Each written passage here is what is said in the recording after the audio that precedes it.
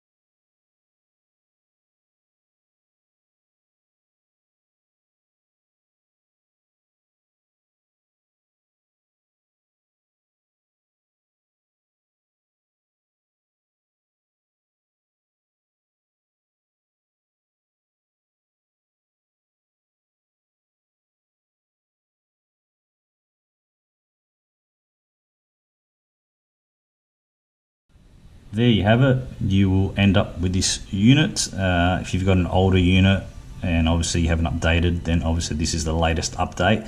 So you probably want to do that first to get all the extra features, because what I'm going to show you next is how to put the endoscope or the borescope connected to it. And previously, if you had the old app, you actually had to download an external app to actually view the endoscope. But with the new launch app, it's got its own endoscope app in it, so we connect that all up together, and yeah, we'll test it out in the next video. Thank you.